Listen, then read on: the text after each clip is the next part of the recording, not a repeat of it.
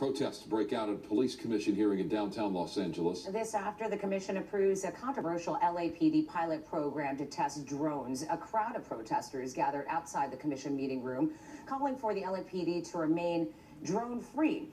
Drones have been hailed by police across the country as a valuable tool, but efforts to deploy them are often met with criticism from privacy advocates and police critics.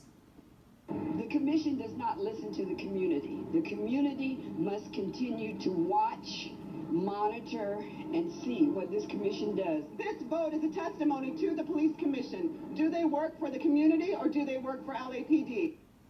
Under the rules, the drones can only be used in a handful of tactical situations like searches or natural disasters. Drone flights will be approved on a case-by-case basis, and the drones will not be outfitted with weapons, lethal or non-lethal. Orange County Supervisor